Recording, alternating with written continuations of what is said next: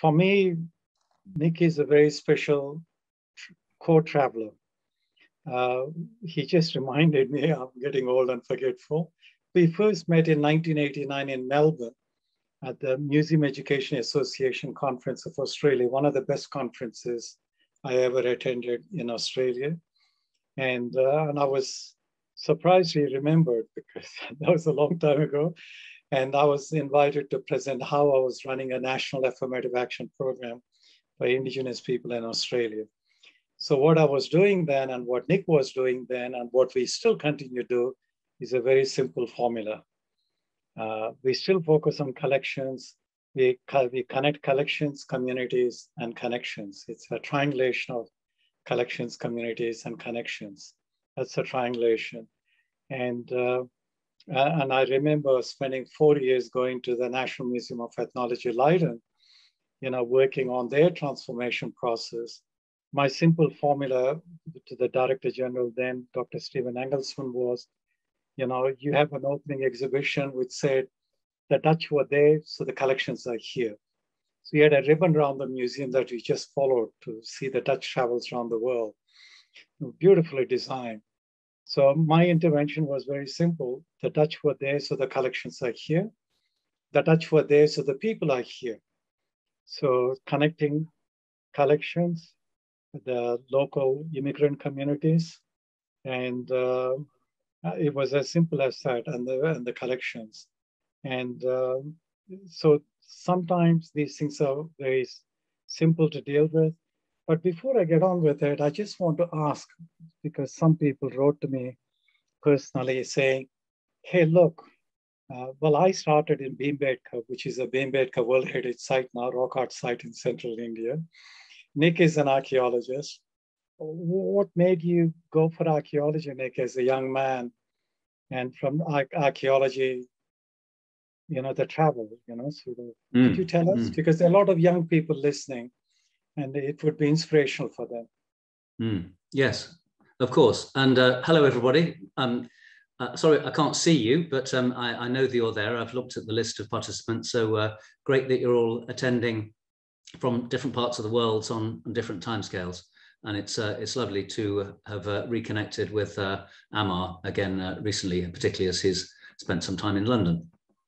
So yeah, how did I get into archaeology?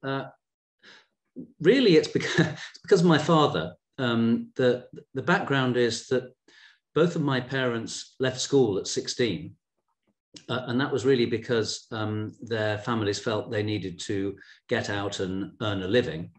They're both perfectly intelligent people, but there was no history of going to visit museums or galleries or anything like that when I was a kid, although we did go to visit old English castles, ruined down castles, which we used as sort of playgrounds more than anything else.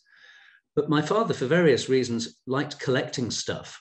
So when I was young, I would go around the secondhand shops and junk shops of Birmingham, where I grew up, sort of trailing around with him to spend time with him. And then I kind of got interested in old things, but not history so much as the tangibility of old things and the way they linked to people in the past. And I bought myself a metal detector, which if you've done archaeology degrees, usually that's frowned on because they're seen to be the enemy, and they loot sites and so on. But I didn't know about archaeology, but so I would detect and find old coins and things in my local park. But I was lucky enough to have a teacher who encouraged me to do the entrance exam for a very good school in Birmingham, which if you passed the exam, you got a free education at a very high level. And that introduced me to history. And there was an archaeological society, and I got interested in that and asked a teacher, say, well, how do you go digging? I didn't know, anything about how one went about these things. And he put me on to a local man who lived in the same town as me, who ran an excavation group at a Roman site not too far away, which was a Roman bathhouse. So at the age of 16, when I wasn't playing sport at weekends, I would go digging. And my father wanted me to really have a steady job and wanted me to study the law and so on. But eventually I said, no, I'd rather study my interests. And so I went on a couple of other digs, and I decided to study archaeology at university. And that's the simple story. It stemmed from my father's interest in old things and me translating that into my own version of it. But then, having studied archaeology, I thought, well, how do I make a living? Either I spend the rest of my life, as I thought, kneeling down in mud, because perhaps rather foolishly, unlike some of my contemporaries, I didn't decide to study the archaeology of some nice warm place like the Mediterranean. I studied the archaeology of Northern Europe, where it was cold and wet. So I thought, I'm going to spend a lot of time kneeling down and getting wet and cold. Or the thing I was always really interested in archaeology, and by the way, I'd also been inspired by a few books that I'd had in my junior school library, which I just picked up randomly, which I realized was a sort of popular early 20th century book called Gods, Graves and Scholars, which was great sort of treasure hunts in ancient archaeology. So I'd had a bit of interest. But I was always interested in the big picture. So what did the things we found when digging up, what do they tell us about people in the past? So I realized that I was interested in telling stories, interpreting the past, and therefore museums seemed to be a good way of doing that. So I applied for the Leicester Museum Studies course then and was lucky enough to get on that. And then, although this is by no means necessary, because I liked higher education, I thought, well, rather than getting a job, I'll do a PhD. This relates to other things I'm sure we'll pick up on. My PhD ended up, it was partly about archaeology and access to archaeology, but it was more about why people don't visit museums. What are the barriers to museum visiting? And that was really because I was very conscious from an early age, as I said, that my parents, perfectly intelligent people, had opportunities denied to them educationally and in terms of cultural participation because of how they'd been brought up. And if there's one thread running through all of my work, it's trying to open up access to culture, to museums, to archaeology, for people who are potentially interested, but whose background doesn't dispose them to participate.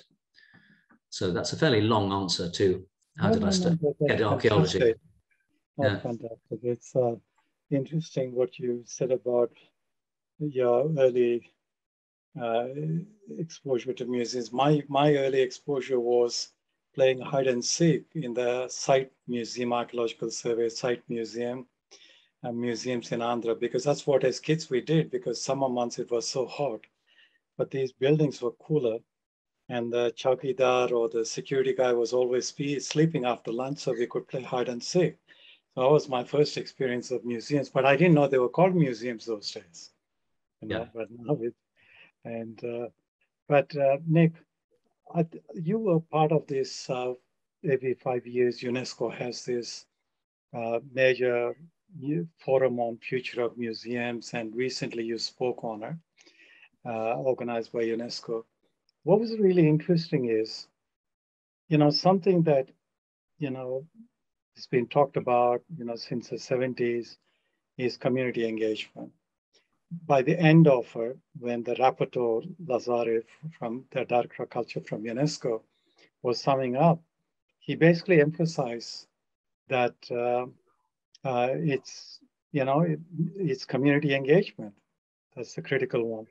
And Alexandra Cummins, a very well-known former president of ICOM, first female president of ICOM, and first president of UNESCO Executive Board, she was a speaker, and she also emphasized that.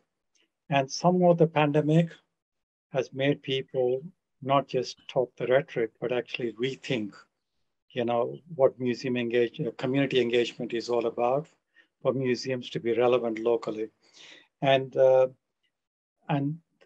when I came to London to that fantastic forum, you and Dr. Max Hebditch and Dr. Nicola Johnson organized international conference on city museums, or International Forum on City Museums. By the way, it's now become the Committee for City Museums of ICOM, one of the most powerful, influential, busy committees. What we enjoyed and what we learned so much was from the exhibition, Peopling of London. And people still talk about it. It had a huge effect because soon after you saw Rotterdammers at the Wereld Museum in Rotterdam, Copenhageners at the Copenhagen City Museum, Canberrans in Canberra, Australia. In fact, I was the chair of the committee who encouraged Dr. Jill Waterhouse to go and meet you and Nicola and then learn about it, come back and do the show for us in Canberra. But tell us a bit more about, it seems when people see it, Peopling of London, very easy, but you were doing it at a time when people just didn't think about community engagement. So tell us a bit, what inspired all of you to do it, and tell us a bit more about Peopling of London. Of course, yeah. So it sort of, there's quite a nice sequence from me being an archaeologist, because after I'd done the Leicester course and I was sort of doing my PhD on barriers to engagement, I was just reading the paper. If any of you have done or are doing a PhD, you'll encounter times when you're completely fed up with the subject and bored with it and wish you'd never done it. And I was kind of in one of those phases and picked up the paper and I saw a job at the Museum of London, which I'd always admired, for curator of prehistory. And I'd studied prehistory. So I thought, oh, I'll apply. I'll never get it. It's the first job I applied for. And absolutely to my shock and surprise, I got offered the job. And so I thought, well, I better take it as it's a job. I'd never had a job before, proper job. Anyway, so I started doing that. But because of this interest in connecting with communities and making museums relevant to populations today, of course, prehistoric Britain, the artifacts, there's a lot of flints, there's a lot of bones, pottery, metalwork and so on. It's not obviously relevant material. But I realized that there was a time when, at the height of the last ice age, about 15,000 years ago, when Britain was devoid of population.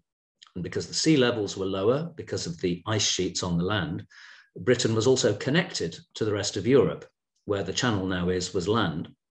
And then as the ice sheets melted, plants grew, animals walked across, people walked across following the animals to hunt them. And so about 10,000 years ago, Britain was populated, not for the first time actually, but that's a complex story, but an empty land was repopulated by humans. So they were all immigrants.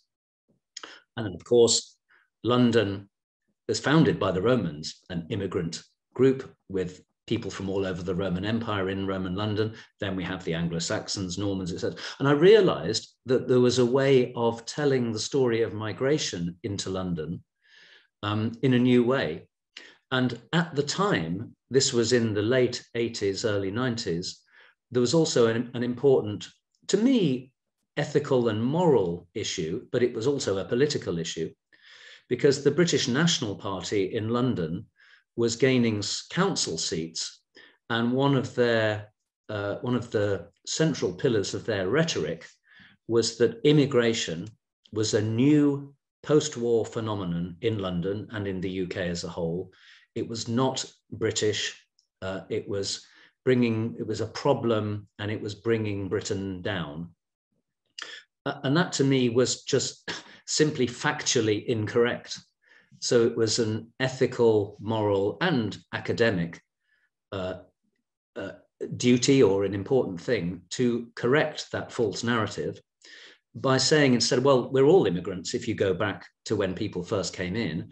And in fact, London is amongst some of the few cities in the world, Paris is one, Istanbul, well, Rome is another, which have had continuity and success for over 2,000 years.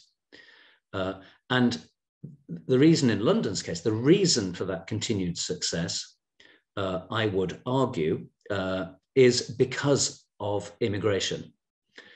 Being open and welcome to the talents, skills, labor, and entrepreneurialism and money, therefore, that immigrants bring. So I began thinking about a project called The Peopling of London, which recast the history of London, seeing immigration not as a recent, unusual phenomenon, but as the very reason for London's essential success as a city, and something to be celebrated throughout history. So from that simple idea, developed, said, well, can we, when I pitched it to colleagues at the Museum of London, they said, that's all very good, but it's a book. You know, you can't tell that with museum objects. Because there was still this idea that the collection comes first, and you have to show the best of the collection and then form a narrative or interpret the collection.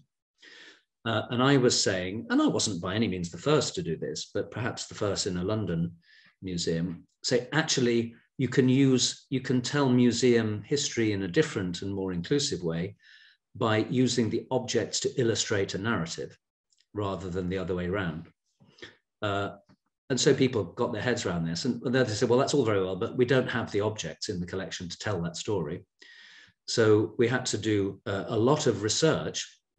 And what was really great was that colleagues in the Museum of London were very positive about this, because they could, all of them, see, actually, this is something that will unify everybody's work in the museum, not just on the curatorial side, but also is a really interesting, it's a really interesting idea. Have we got objects? And we had far more than anybody had ever realized, ranging from objects that could illustrate the story of the medieval Jewish community, which had been excavated by the museum's archaeological unit, to much more obvious things like business cards from Huguenot weavers, Jewish tailors, and so on. So we did eventually realize that we could do an exhibition, illustrated, quite object rich, with some loans from elsewhere, crucial loans. But also, and to come back to your community side, Amar, a couple of points. One is that the Museum of London, like many museums then and now, still wasn't visited by anything like a visitorship that was representative of the population of London. And the museum, like most museums, did visitor surveys. You could compare that to the overall population. And we weren't attracting the diverse population of London. So it was mainly, as so often happens, a pretty white, pretty middle class visitorship. And one of the very obvious reasons for that was that the permanent galleries narrative stopped at the end of the Second World War. And there was nothing to talk about the diversity of post-war populations. And the permanent galleries themselves didn't really say much about immigration. We wanted to tell that more inclusive narrative and bring the story right up to the present, to engage communities who were more recent arrivals, building on that long traditional history. And of course, we also wanted to engage those communities in the telling of the story, and also crucially in the program. So the idea was that it wasn't just an exhibition, but it was an all-encompassing project that involved a year-long program of activities, ranging from lectures and films to workshops, fashion parades, food tastings, all sorts of things. And a book, not a catalogue, but a book, an education pack and program, training programs, you name it. It was kind of all singing and all dancing. And as part of so we did an oral, so the other thing, because it also involved contemporary collecting, because that narrative of post-war migration was in a way seen by the museum as too recent to have been entered into the museum collections. So although there were, as I said, material from older collections in the museum, but to tell the more recent narrative, we needed to go and collect. And that obviously involved community outreach and engagement. So we did a huge amount of talking, collaboration, consultation, collecting, a big oral history recording program to record the stories of some pre-war and some post-war migrants whose narratives would be lost as they got older. And a lot of the event program was run by communities themselves. So we would say to the Cypriots, you've got a week, the museum will hand it over to you, just liaise with us, but we'll let you do, within reason, anything you want to do. So I think there was a real feeling of inclusion of communities in the whole approach to the project. We had a mobile museum that went out around communities in London doing outreach for a year before, collecting narratives and publicising and so on. It was a 2-year project that came to fruition with the exhibition. And yeah, I think it was important for the museum at the time because I'd been trained in contemporary museology through Leicester and then through my PhD. And I guess I was one of the first people who had the opportunity to bring those ideas to a fairly mainstream museum. So I was lucky enough, I suppose, to be at the right place at the right time to be able to put some of those ideas in practice. Thanks, Nick. That's wonderful, the way you I explained. I still remember the one line from that exhibition, everybody came to London. You know, I think it was such a powerful line, everybody came to London. And for me, it was really important, peopling of London, because before Mining the Museum became famous with Fred Wilson, I was brought as one of the panelists to the American Association of Museums in Baltimore. And Fred and Naomi Nelson, who is, I think, in Washington, D.C. now, he asked the two of us, he took us around the exhibition before it opened, you know, Mining the Museum. And different context, but the methodology is first, don't judge your objects, you know, open up, develop a narrative and see how you can illustrate, you know, based on what you got, rethink the object. And there are many journeys that the object makes, you know, like the shackles, in his famous shackles that he has. So you both were, for me, very seminal in the way I pushed nationally in Australia, the Forum on Issues and Multicultural Heritage Management, supported by Prime Minister and Cabinet and so on. Everybody came to London. The one thing that I would really like you to mention about is, which impressed me a lot, and then I took it up in Australia with the Office of Multicultural Affairs. We developed a package based on the kind of material you got, the school package, is the work you did with Rosanna Vishnu, with the schools. Could you tell a little bit about it? Because I think you had a multiplier effect globally. Locally, you shared many things, but you actually put the roots in through the schools for what you're doing. Could you tell us a bit about it? Yes, of course. As I said, I was an archaeologist specializing in prehistory, so I was I was entering waters that I was completely unqualified for. So I thought, gosh, I need a bit of kind of advice here and a bit of protection as well. And there I was, you know, a young, you know, I was still doing my PhD, I think. Oh, no, maybe I just finished it. I can't quite remember. But, you know, naive, you know, particularly in matters of multicultural education and politics. And I was very lucky to be introduced to a marvelous woman called Rosina Visram, who I still see regularly, who had been a teacher and then educational advisor for the Inner London Education Authority, and had a specialism in, I suppose, the history of cultural diversity. And she'd written on a book called Ayahs, Lascars and Princes about the history of Asians into Britain, and then expanded that into a bigger book. So she had massive credibility as an educationalist and as a historian. So she knew how to do research as well, for a start. So she did a couple of things with me, well, three things really. One, she introduced me to her really wide network because she very much believed in the project, very supportive to me. So she had a wonderful network of academics and educationalists who were interested in anti-racist education, really. Let's name it for what it is. Less, multicultural, yes, but actually I think now the harder edged was, anti-racist education. She brought her research skills, so we also found her some support to do more detailed research on the history of immigration in different communities and so on. And that was formed the bedrock of a lot of our material for interpretation, for the book, for schools resources, and so on.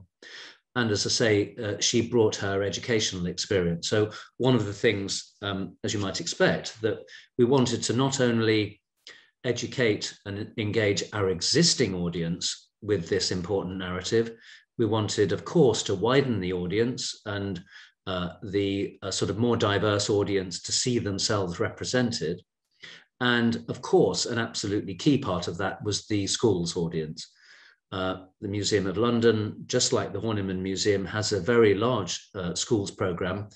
And of course, the schools tend to be, the students coming there tend to be from much wider and more diverse backgrounds than the kind of adult and family visitors themselves. So that was a really important way of showing that the museum was open to wider narratives and wider participation. So we did a Peopling of London resource pack that was sponsored by a company, a charitable foundation, actually, Bearings Charitable Foundation. And it consisted really of curriculum-related, highly illustrated, attractive and colour resources around retelling the history of London from the point of view of cultural diversity. And it included narratives of individuals. So it drew on the oral history fieldwork we'd been doing.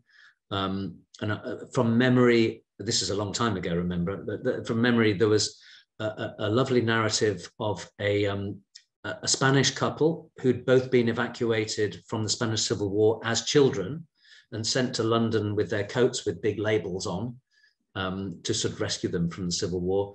A Jewish lady, elderly lady by then, who'd been on the Kinder transport, which was a similar thing for Jewish children from Nazi Germany. And then a couple of, somebody who'd moved following partition between Pakistan and India and fled because they're basically in the wrong place. And then somebody who'd come for work in the 50s from the Caribbean. And we actually had pictures of them, transcripts, and some actual oral history tape that schools could play.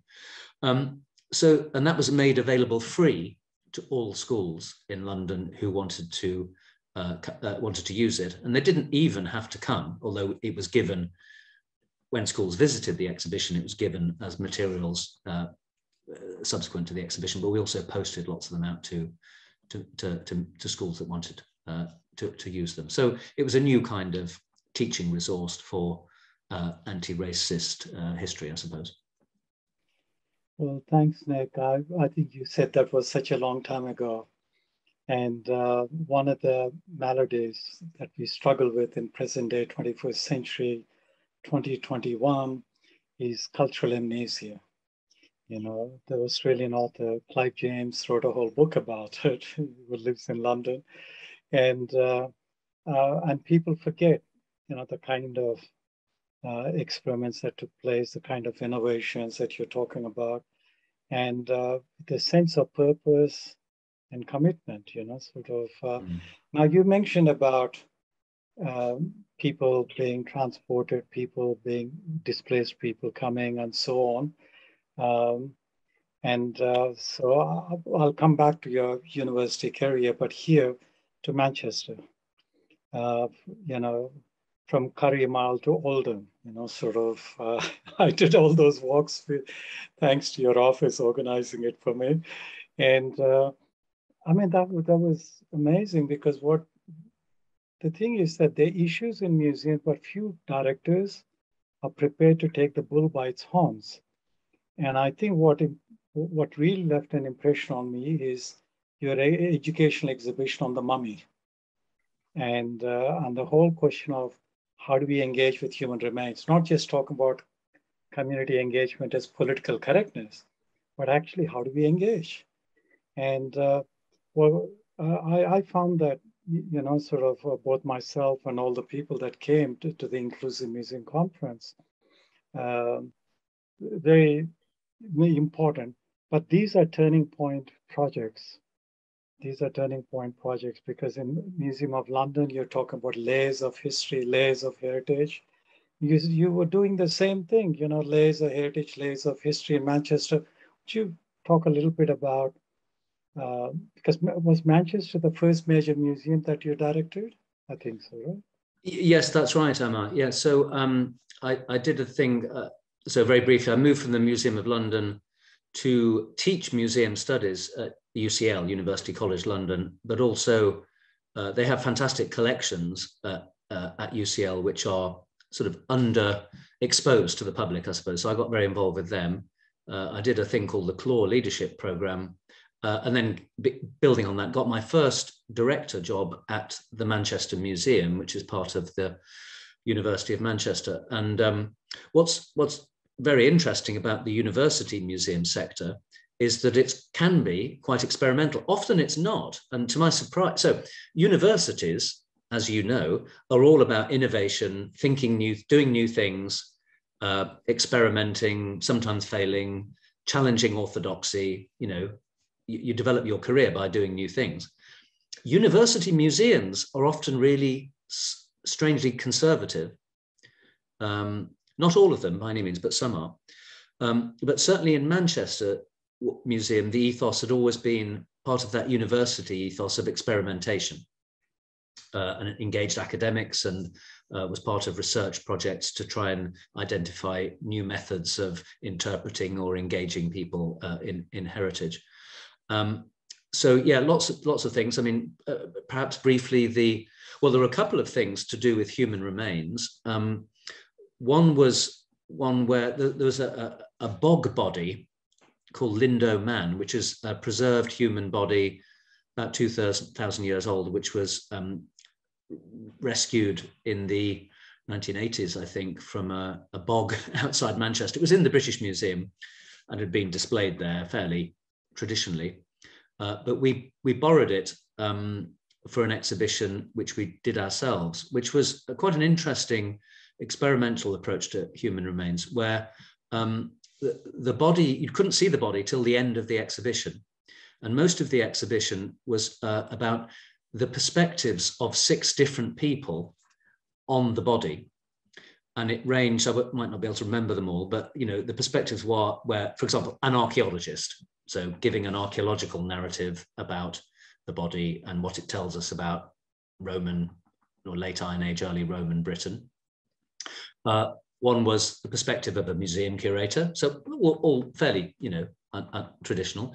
But then we had another perspective of a school child who was in the local school when the body was discovered, and they developed a song which was then released as a record, which was about keeping Lindo Man locally and not going to the British Museum in London.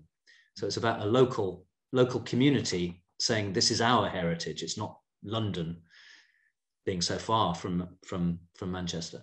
Then there was the perspective of a Druid priestess, a self-declared Druid priestess, and her rather poetic thoughts on what this body meant, and really making the case for reburial and so on. And there were, that's right, another perspective was from the peat digger driver who discovered the body and what it meant to him and so on. So it was really saying, pretty obvious things, I suppose, is that there's no one way of telling the past. We all approach the past in a personal and individualistic way. And also what it did is it didn't privilege the academic narratives. It said, actually, if we're serious about multiple narratives, we should actually do this in practice. Now, I think it works very well as a temporary exhibition.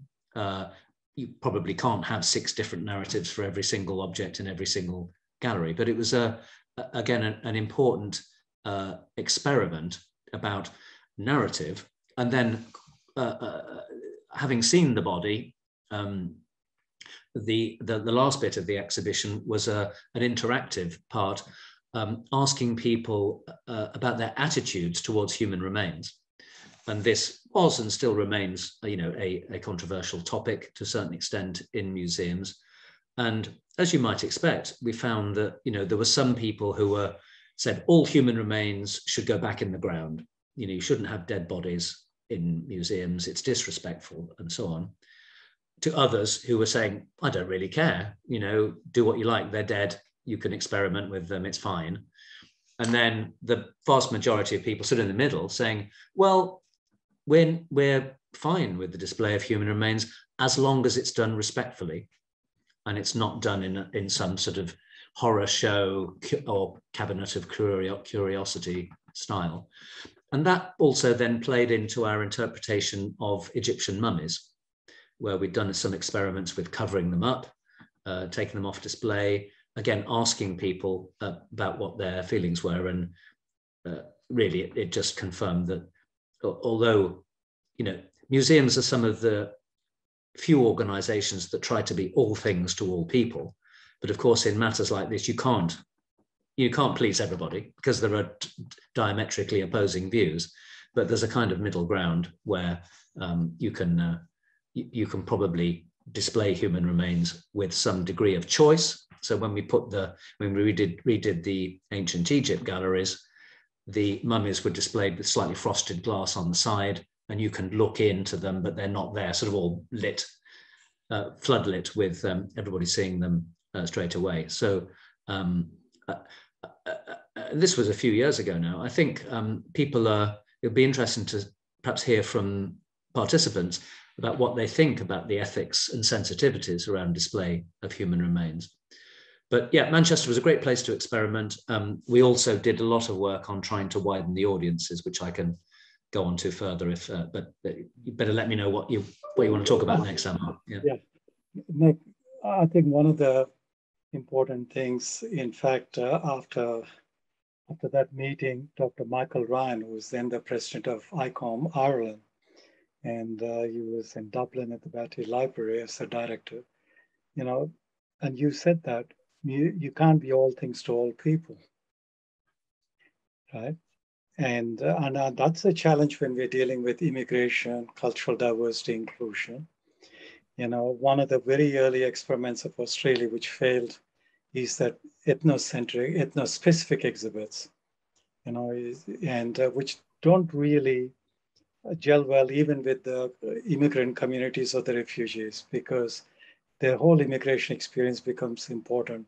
But what I liked about Manchester Museum, but also the Whitworth Gallery, because you both with the university, is that you take, immigrants, displaced people, whatever, from India and Pakistan. Outside, there's a Karim Island, Oldham, but inside the gallery and the museum, the exhibits for me were based on solid research, which, as you said, is one of the strengths of the university. But inclusion is not possible unless we do evidence-based research. What would you say about that? I mean, I have a strong conviction about that. Evidence-based research is critical.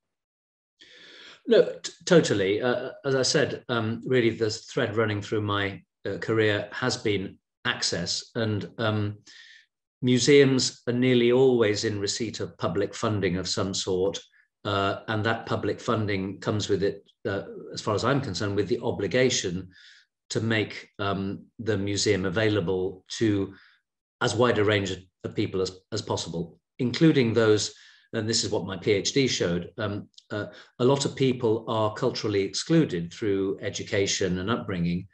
And they, as the French theorist Pierre Bourdieu puts it, they misrecognize that cultural exclusion as a choice. In other words, they say, I don't like museums, I choose not to go to them. But that's really a rationalization of a socially constructed exclusion. So my work has always been about trying to dismantle barriers, because generally what we find is that people who are not familiar with museums, once they come in and they find how welcoming the museums are, and actually there's something of interest, they say, oh yes, actually. But first of all, it has to be holistic. So all areas of the museum operation, even before you've even started your journey there, have got to be addressed. And crucially, how you approach access, inclusion, and engagement has got to be based in evidence. So in other words, you've got to know, first of all, who your community is. So in Manchester, we took the greater Manchester population as our starting point. And so we wanted not every single person, but a representative range of people from greater Manchester population to feel able to visit us. And then, of course, you need to do research on your visitors and who's coming now, research on barriers to participation. So you need to do research on people who don't come and try to understand their attitudes and preferences and understand what might encourage them to come. And you need to do a lot of qualitative research on perceptions and also the experience of both visitors and non-visitors. So yeah, you can't get anywhere and you can't track progress without having a solid research base. Absolutely. Now, in your current museum as a director of Horniman Museum and Gardens, and you spoke in the UNESCO forum last month, and what struck me is, you know, even though there are many models, we have to keep on experimenting because nothing is frozen in time, everything is changing. But you're in a place where I was there in 1978, you know, sort of Brixton Archives, Sam Watson who founded it, and then, you know, the prison across the road, you know, sort of known for all the stereotypes, you know. But now you're in the heart of that whole area, and you're looking at your profile in the UNESCO forum, and profile of your visitors and profile of your local population. You have a lot of experience in matching the two, but it's still a challenge, right, to deal with it now? No, absolutely. So the Horniman Museum, for those of you who don't know it, is it's a really amazing and interesting museum. Has internationally important collections of human cultures, so anthropology, with a really important, one of the world's most important musical instrument collections worldwide as part of that, or as a sort of subset of that, as it were, and natural history collections, as well as living collections, so butterfly house, aquarium, animals, and gardens as well. So internationally important collections, nationally funded by the government, but unlike, and it's in a part of South London that is very culturally mixed, so it's not in the centre, so it's not like the British Museum or the National Gallery, with a very strong tourist visitation. The Horniman's a community museum, but with this national and international perspective that is visited again and again over generations by its local community. So that's, first of all, a wonderful context in which to work.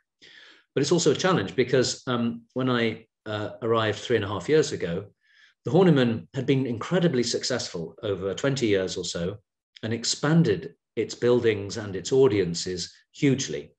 So, I mean, about 30 years ago, it had about 200,000 visitors a year. The most recent pre-pandemic year, it had nearly 1 million visitors a year. But 30 years ago, the local community was much more mixed, and they came regularly. And the profile of the museum's visitors pretty much matched that of the local population. Whereas more recently, with the growth has been in a more middle-class audience. As the local area itself has gentrified, the museum moved towards a more commercial model, which was very successful, but it appealed particularly to a middle-class audience. So unlike Manchester, where we could grow the audience much larger, and in doing that, diversify it, with the Horniman, there's a sort of huge challenge, because if you've got such a huge audience, how do you diversify it? Either you stop some existing visitors from coming, which is not an ideal thing to do, or you try and get another 500,000 coming who are more diverse to change the demographics. And we just didn't have the capacity. But we've realized more recently that the pandemic has been a completely unexpected opportunity because, of course, visitors dropped right right off because of the coronavirus pandemic. And we're beginning to slowly build them up now. But my board, just last week, Emma, agreed that we should make all efforts to take this once-in-a-generation opportunity of the low numbers to build back a more diverse audience rather than build back an audience that's the same. And that's going to be really challenging because it requires us to really think carefully about how we can program, market, present ourselves digitally through social media, website, etc., and how we expand our networks or build on our networks to make sure we really don't miss this opportunity. Because if we just sort of continue as we were, audiences will grow back, and in about 3 years we'll find, oh, we've got the same audience, we're not as diverse. So we've got to absolutely seize this now, and that's my biggest task at the moment, is to spend the next year trying to achieve that. And you got a younger population, so maybe you need a Rosanna Vishram again, sort of with local schools. And but Nick, some of the participants are PhD students, and a couple of them are dealing the whole question of access from the point of view of ability or disability, whatever you want to use. In your journey, sort of from in the last 4 decades, if you will, almost. And have museums become, how accessible have they become to people with disabilities? Because visual disability is immediately addressed, right? Yeah.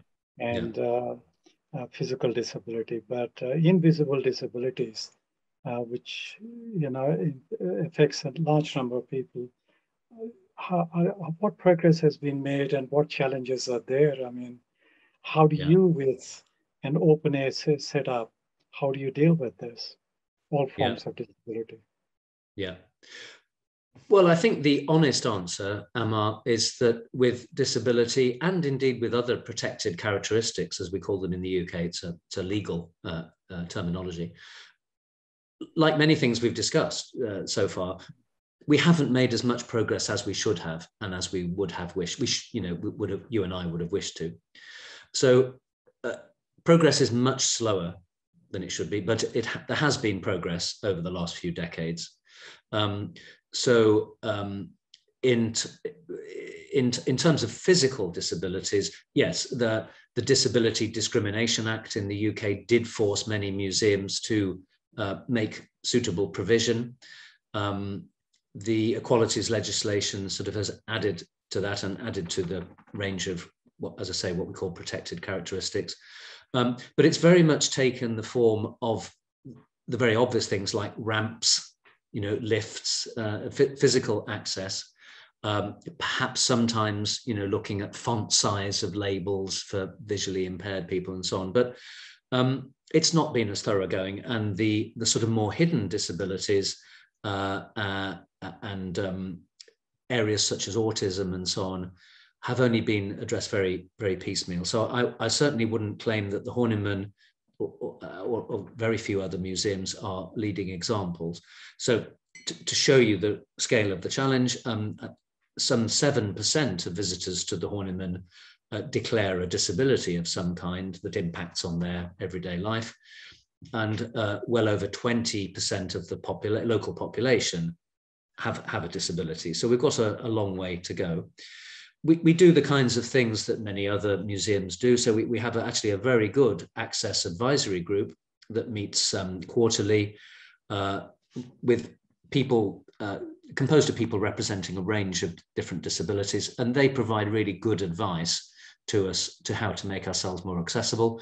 I think the fault, if there is any, lies with us, with not advancing things as quickly as possible. Sometimes, of course, there is a question of budgets, but often it's a question of attitudes. And that is something, again, as part of our widening access, it's clearly not just about ethnicity, it's about disabilities of different kinds, and crucially as well about socioeconomic groups or class, because that's actually the one area that is most difficult to change, because people are dealing with multiple issues around poverty and discrimination and deprivation.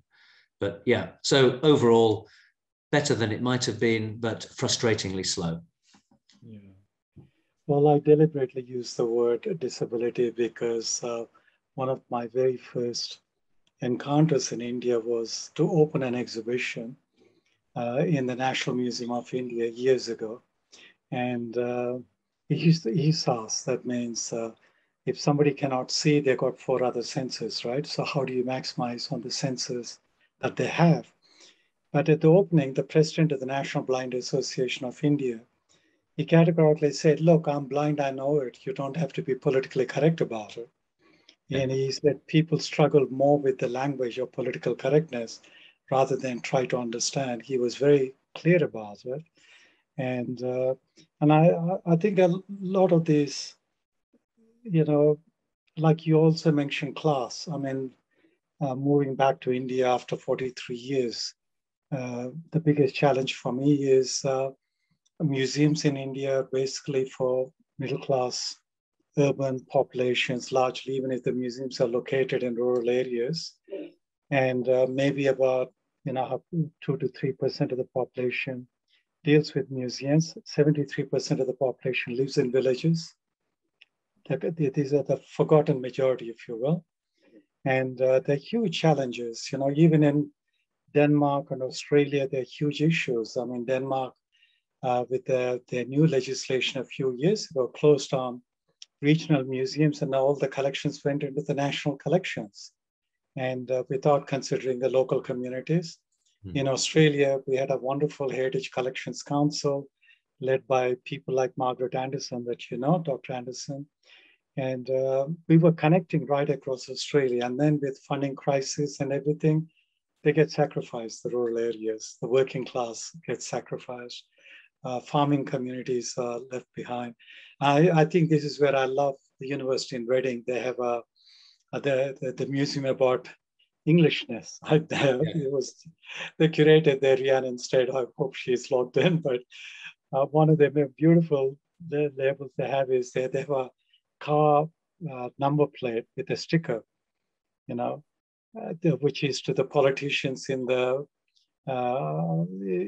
British Parliament, saying, we keep our bullshit in the paddock, you keep your bullshit in the Parliament. I thought it was a fantastic sticker in how we need to deal with this kind of rhetoric and reality. But Nick, I think one major thing that people wanted me to ask you, in fact, there are 2 questions in there. One is, you're one of the first exponents of public archaeology. To a majority of listeners, from knowing on this, in a lot of the countries, public archaeology is not even thought about. So how important, how do we actually deal with promoting public archaeology? That was my first question. Oh, it's one question, but the second part from the people who send me questions beforehand. The second one is, you spent a lot of your time, like you said, just before we started, in universities, and yet you worked in museums. Post-pandemic, as we reopen, do you see that the curriculum and pedagogy of museum studies program need to be revised, rethought? Okay, so public archaeology, yes. I deliberately, when I was at UCL at the Institute of Archaeology, I developed a new master's course in public archaeology. And it was, in a way, deliberately provocative, because the phrase public archaeology up till then had been a United States archaeology phrase, which meant actually not anything to do with the public. It meant contract archaeology paid for in order to, I suppose, discharge a public function in advance of a development. In other words, the archaeology should be recorded as a kind of public service. But it was very much about legislation, contracts, project management, and so on. So it was about professional archaeology, actually, using public money. Whereas under the great and much lamented Peter Rucko, who was director of the Institute of Archaeology, who had himself transformed archaeology by looking at it as a global discipline with a political dimension, not just a sort of disinterested, objective academic dimension, and had prioritized or brought to the fore indigenous voices around the management of cultural heritage. We were very keen, both of us and colleagues, to challenge this notion that archaeology was kind of between the state and its agents and property developers. So public archaeology, under this new thinking, became a study of everything to do with the way in which the public related to archaeology. So it could be studies of metal detecting and why that engaged people. It could be people's perceptions of Stonehenge, even if they were to do with kind of aliens and astroarchaeology, all the myths and legends around archaeology, historiography of archaeology, stories about Great Zimbabwe, colonialism and archaeology, all of that stuff, which was then not an academic mainstream. Now, you know, in that subsequent sort of, gosh, you know, nearly 20-year period, I suppose it's become a subject of academic study in its own right. But in terms of how we promote public archaeology, that's, I suppose, a subset, which is public engagement with archaeology. And there it's to do, I think, because one of the reasons, as I said, I got interested in archaeology was because doesn't need a lot of academic baggage. By engaging with the physicality of a monument or a piece of pottery, there's a direct visceral engagement with people in the past. And my own PhD actually was about a public survey of people's attitudes to the past. And it turned out that everybody was interested in the past in some way, but many people were put off from official ways of engaging with the past, like visiting museums, because they felt they were not for them. But everybody had an interest in a personal relationship with the past. And as I said, in a way, my father had that. So that, for me, the best way to promote public archaeology is through that tangible relationship with the physical remains of the past. And actually in the UK, there's been fantastic success with TV series called things like Time Team. And archaeology, from being a complete minority subject when I was studying it, is now one of the more popular program strands on TV. There's loads and loads of programs about archaeology now, particularly involving digging up, you know, new things exposed to the light for the first time in hundreds, if not thousands of years. So I hope, is that at least a half answer on public archaeology? That's great. That's perfect. In fact, I'm going to send this recording to vice chancellors of a few universities in Australia who are closing archaeology departments. Totally. I know it's a real shame, because archaeology, even if you don't do it as a career, there's lots of people in unusual jobs who studied archaeology, because archaeology gives you a really good grounding in a wide range of subjects, both practical and theoretical, including project management and so on. And actually quite a lot of museum directors started off as archaeologists. And you mentioned Pietrako. You probably don't know that he was one of my mentors when he was in Canberra, because he was the principal of the Australian Institute of Aboriginal Studies, or Aboriginal Torres Strait Islander Studies. And but those are the listeners, participants. He was also the founder of World Archaeological Congress and president of it, and who galvanized archaeologists to support the anti-apartheid movement in South Africa, indigenous rights globally. He was quite an inspirational person. So I was very privileged to be mentored. Well, he was one of my mentors too. Yeah. So now the second half of the question, what was, You got so talking about the pandemic, So museum studies program, I mean, it's a really interesting question, which I, to be honest, hadn't really thought about before. But I can say what I think, sort of on the spur of the moment. I mean, clearly the pandemic has caused everybody to do a lot of thinking, and including museums, of course. So I'll just say a few things about museums before going on to museum studies, if I may. So I think for museums, well, at least for me, speaking personally, there's a whole series of areas. One is to refresh our ideas about what museums are for. And one of the things I've been saying recently is that, you know, in times of crisis, you have to go back to your fundamental values and your fundamental purpose. And for me, museums are there for the people. And as I've said, you know, about the fact that museums should be for all. So I think it's accelerating that, that community engagement and public benefit role of museums, alongside the long-term, often under-discussed long-term preservation of the archive. But that fundamental thing about we're there for as wide a range of people as possible. And one of the things that the pandemic really exposed, I think, was that museums, at least in the West, had for 30 years embraced a model of constant growth.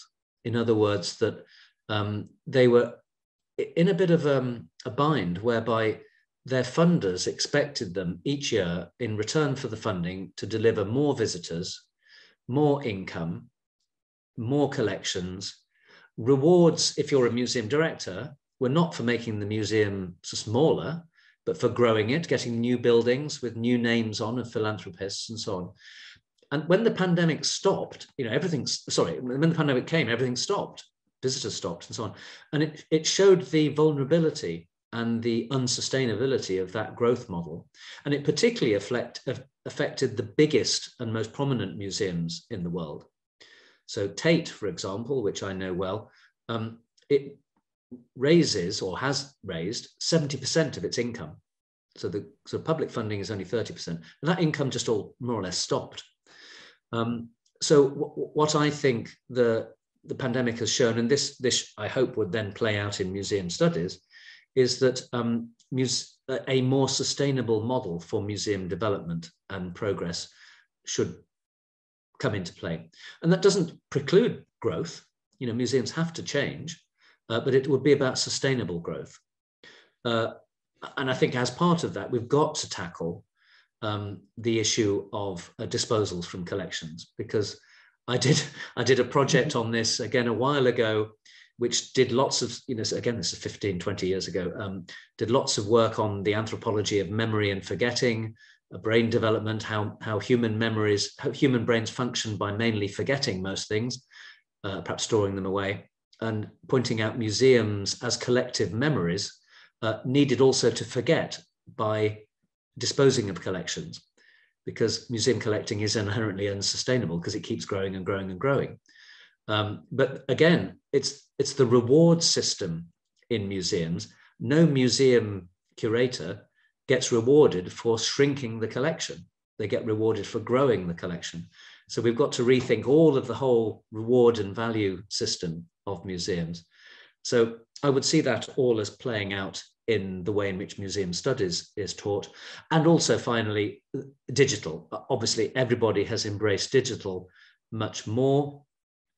We've seen actually more museums have digital only manifestations during the pandemic, and some did before, but I think more have come to the fore and more have sort of probably created a space for them as alternatives to the physical museum, which of course brings in all those usual things is, well, what is it? Everyone's always said, well, a museum, the USP is the collections.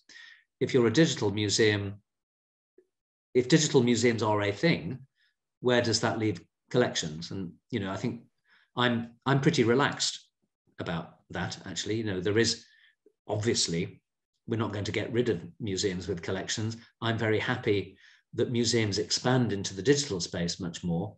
And people like me, and probably you, Amar, are not the people to be thinking and talking about this. We need a digital native, much younger group of radicals to take on this in museum studies in particular. I think finally, the only thing I would say is that, of course, Amar and I have been talking about things that have been playing out over a long period of time. And we started out as young radicals. And I think I certainly am frustrated that not enough change has happened in museums. I don't see enough radicalism in museum studies and museum studies students at the moment. And and students as a whole, I'd like students to be more radical in their thinking. We are seeing it in the decolonial space, I think, and in the identity politics, and that can sometimes be uncomfortable, but I'd like more radical thinking right across the board. I still remember in the 1980s, there were cartoons, by museums. Oh my God, the museum studies students are coming, because they were questioning everything about the museum. But that kind of questioning is rapidly disappearing, or it's not evident. Certainly coming back to India after all these years, I feel optimistic with the younger generation asking questions, but also hope that, sort of a country the size of India would have a national museum policy, which it doesn't have. But Nick, you started off by, talking about the pandemic as an opportunity. Here is a statistic. NYU, Abu Dhabi, together with the Louvre and all these institutions, had a massive conference end of last year, 1,000 people, because that's all they could allow. I could get in because I was one of the speakers. And they did polling with the 1,000 people who came from all over the world. 73% polled that the pandemic is an opportunity, which none of us expected, that people would think that the pandemic is an opportunity. And I think, Matt, you're on the right. You're in sync. The pandemic is an opportunity. One other question that I got is there's something like 30 industry people in this registered network of people listening to you who are looking at becoming industry prepared for tourism. And that's why they're listening. So whether it's public archaeology and tourism, what is the relationship? How can one actually build on it for tourism? Because after all, for 18 years before the pandemic, tourism was the biggest GDP earner in the world. And now everybody's hoping to open up. And so what do you, with all your wisdom, Nick, what have you got to say about public archaeology and tourism, the relationship? Yeah. It's very context dependent, isn't it? I think often people are assuming we're talking about international tourism and for the major archaeological sites. And it's going to take a little while, depending on where you are in the world, for that to return. And as somebody who's very worried about the climate crisis, which is something we haven't really touched on, I'm worried about a return to normality in terms of international long-haul travel. And indeed, in the UK itself is very reliant on the income earned from the UK as a short haul and as a long haul destination. But again, to return to the pandemic, I think one of the things that is forcing every country to rethink is to the extent to which it can develop its domestic tourism market much more. So to give you perhaps an unusual example, I spent some time in Pakistan a few years ago. A beautiful country, but not a great image. And they are putting a lot of effort into promoting domestic tourism in the sort of rising middle class of Pakistan to archaeological sites and the natural beauties of the Himalaya and so on. So, I mean, for public archaeology, I think a more sustainable future, again, very much depending on where you are, is to think about either, if you are really reliant on international tourism, how you're going to make that, how that's going to relate to your country's promise around net zero emissions, and how you can think about making that a more sustainable offer. But in particular, if it's possible to stimulate domestic tourism, that's a much more obvious market and a long-term, more sustainable market in all types of sustainability. And to me, there's not a huge difference between public archaeology and tourism anyway, because so many heritage sites are basically archaeological sites of some sort or another, or at least they have an archaeological or landscape component. So the issues to do with public archaeology are very synchronous with the issues to do with tourism, I would say. Great, Nick. The questions are coming in. One of the first questions is, you know, you've been at the forefront of this ethics of display of human remains. You talked about it. Do you see in the near future, given the current news coverage about Benin bronzes and so on, in India, our Prime Minister has come back, I should say our because I'm Australian, come back from US with 150 plus objects. I realize this is all soft power diplomacy, but do you see in the near future an ethical code for return, repatriation, and restitution of human remains? Or would it be contextual? Yeah, well, I think, again, of course, I hope you'll excuse me, my main experience is in the UK. But generally, I feel in the UK and most other countries that I'm aware of, there's a big difference between attitudes towards human remains and cultural material. So in the UK, the return of human remains to indigenous communities is fairly uncontroversial. There was a bit of a battle in the 80s and 90s, and where scientists were making the case that these needed to be retained for study. I think that argument has been disposed of now. So, you know, most museums that I'm aware of are very open to return of human remains to indigenous or other claimant communities. Now, we're now getting into, obviously, calls for restitution of cultural material. And you'll be aware, Amar, that, again, Australian Aboriginal groups have been leading this. And there have been a number of repatriation claims that have been accepted at, particularly, again, at university museums, which are more independent, I would say, certainly than government-funded museums. So that's happened. At the Horniman, to give you a practical example, we have developed, our trustees have signed off a restitution policy that's openly available on our website if anybody wants to look at it, setting out what we mean by all these different terms and setting out a process if a claim is made. The process has to be triggered by an external claim.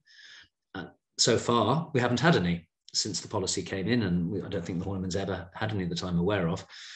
We are aware that we're likely to get a claim for some return of some Australian Aboriginal material. There's a lot of publicity about Benin material, but again, I think for most museums that has to be triggered by a claim, and we'll see whether with all of the things that are happening in Benin City around the Legacy Restoration Trust and the building of a museum in Benin City, whether those start to happen. I think we are at a new moment around restitution where, having done human remains, gradually we're seeing some returns of cultural material. But again, Amar, as you know, that is not new. Cultural material has been returned since, gosh, a very long time. But really interesting, because people often say, as you know, oh, well, if you return something, it'll open the floodgates. Well, material has been returned over the last possibly 100 years, certainly the last 70 years that I'm aware, in small instances, one-offs. Many of us will know the return of the Lakota ghost dance shirt from Glasgow museums, which was done in the early 90s, possibly, through a public consultation. That's still the only thing that, you know, they don't open the floodgates. They're all done on a case-by-case basis. And I think we'll begin to see a little bit more of that. In the UK, sometime, I think, either later this month or next month, Arts Council England will publish its rather delayed revised restitution guidance, which will provide guidance for the entire museum sector. And I think that will, again, provide a framework with which restitution claims might be entertained. But I think universities are in a different position from, say, the British Museum, which has founding legislation, which makes it more difficult. So I think we'll see a different picture depending on where the museum is and indeed in which country it is. Yeah, like you say, universities, like today, Jesus College, Cambridge, today in the news, returning a Benin sculpture. Nick, there are people from all over the world in the audience, and very often there are people from small island development states like the Caribbean, Pacific, Indian Ocean countries. I know there are people from Caribbean here, but also Mauritius and so on in our audience. The question from Trinidad and Tobago, to you is, where in small countries, there is no what they're calling museum culture or archaeological management policy. Where does one start? How does one go about it? Have you got any experience of mentoring any processes like this? A little bit. I mean, not in the Caribbean itself, but I think my advice would be not to necessarily start with a Western European model. Now, this is controversial, but you'll have discussed this, Emma, lots of times. But the museum is essentially a Western phenomenon. And it's been successfully exported to many parts of the world where there are very successful museums, which perhaps adapt that model to their own circumstances. But it's not a given that every country should have a successful museum culture of the Western model. For me, it's about how best to engage the public with the past through material remains, because that's what I'm about and we're talking here. Otherwise, it's kind of history and documents and so on. And it could be that you end up with something that looks rather different from a museum. It could be something that's very community-led. It may or may not have tangible objects. It may borrow things from people. It may or may not have a central place. It might be circulating amongst different communities, rather like Amar was talking about the villages in India, where there are some places where you have to have mobile museums. In terms of archaeological heritage management, again, Western models may say something, but I would certainly look at models for cultural heritage management which are appropriate to the cultural context in which you find yourself. So it may be much more community-led, for example, and community-focused. But again, if it's government funded, there will need to be a government perspective and obviously all the usual framework of legislation. But make networks with colleagues in similar positions in different parts of the world, if possible, similar scales. Find common cause with peers and develop a peer network, I would say, and ask for help. But don't feel there's a single right way of doing it. There are lots of different ways of doing it. Thanks, Nick. My suggestion is that the participant from Trinidad and Tobago link up with the MAC, Museums Association of the Caribbean, which is very good at networking. It was founded by Alessandra Cummins years ago. And there are a lot of resources that they can share and provide peer support. Nick, there's a question here. There are a lot of questions, but how does an object become a museum object? Well, that's a very interesting question. There is no objective process, and that's why I'm interested in museum collections and disposal and how we develop them, because I think in the past there used to be this idea that there was somehow some objective truth behind museum objects, which is why once it entered a museum, it was kind of sacrosanct.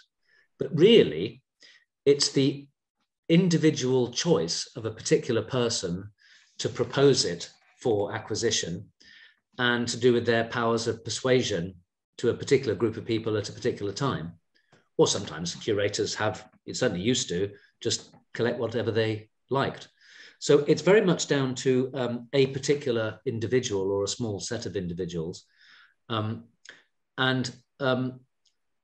What the museum effect is, to use a sort of academic term, is to transform something by taking it out of the everyday sphere into this new sort of semi-sacred museum sphere.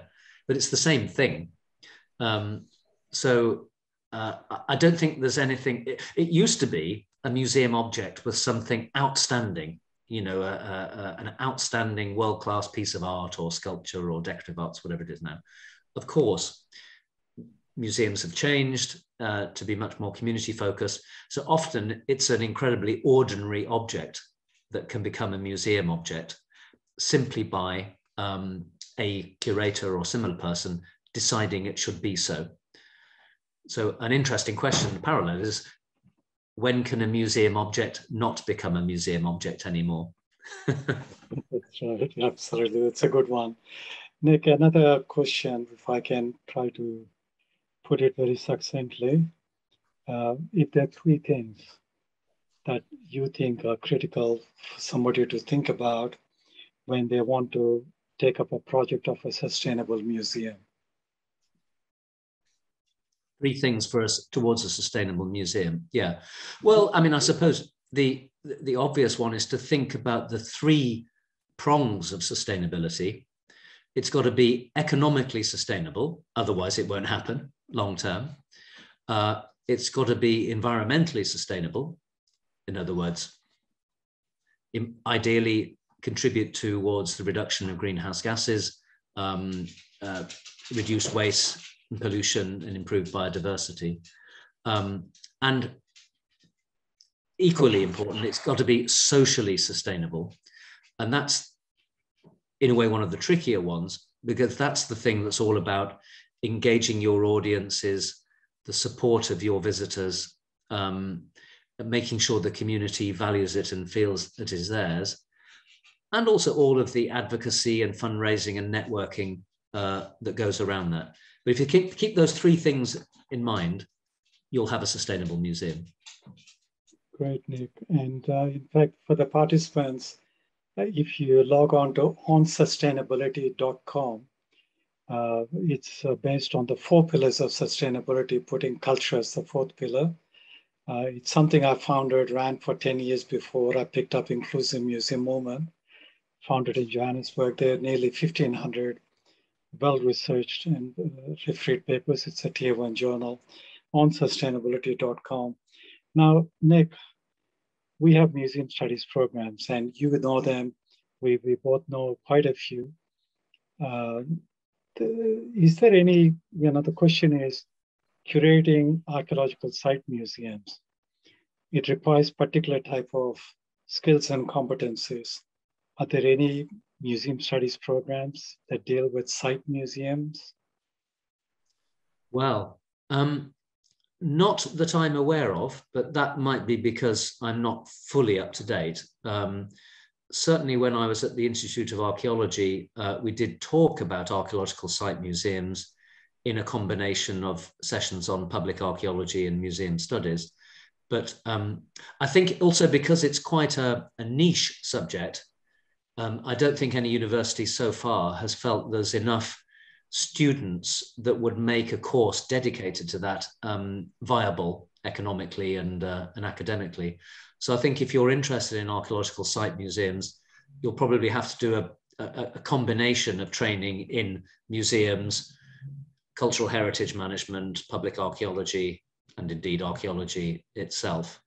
And of course, within that, there's lots of different types of archaeological site museums as well. Some have collections on site, others don't, because the material's gone to some other more central museum, and you're talking about, a site interpretation and a site interpretation center. So yeah, it's a really interesting area that I think deserves more study and critical engagement, but I can't think of a one-stop shop at the moment. One last question, Nick, because we're running out of time. And I know who is asking this question. It's, we're rethinking a lot of concepts and conceptual frameworks. The question is, in case of illicit transfer of museum objects, how appropriate is the term appropriation? Is it correct to say that such transfer leads to cultural appropriation? So does the illicit transfer of cultural objects lead to cultural appropriation? Well, I would say it does. I may be looking at this rather simplistically because, I mean, sometimes the legal acquisition of cultural objects can also be deemed to be cultural appropriation if it's not displayed sensitively with due acknowledgement from its origin. So that's an issue in UK museums around the colonial context of collecting, which in legal terms was not always, but usually done legally. But certainly there are issues around cultural appropriation now. So if that's the case when items have been acquired legally in the past, there's no doubt in my mind that the illicit acquisition is an extreme form of cultural appropriation through theft, and should be remedied by legal means. Yeah, thank you, Nick. I mean, in fact, I started off with Douglas Barrett in the British Museum in 77, 78, recataloguing the old Amaravati Buddhist sculptures. It's the largest early Buddhist collection in the world, which the British Museum has. And the entire collection comes from 26 meters from where I was born in Amaravati. And I was showing some of these images, and one of the retired Telugu teachers, professors, he said, that is cultural appropriation. Then we started a whole debate. This is in a village, by the way, in Telugu, the local language, which none of the people who deal with the Amaravati sculptures in the British Museum know the language. And what it came about is that where the appropriation has taken place is they removed them. They were all removed or dug up, so not excavated as people assume in the 19th century. And but how they are presented is within a Western hegemonic aesthetic. Yeah. Now, that presentation is a process of appropriation. This is village people, retired school teachers and others. And I think that's a very nice question, and also a bit personal for me. We started with your personal life. Yeah. And thank you so much, Dr. Merriman.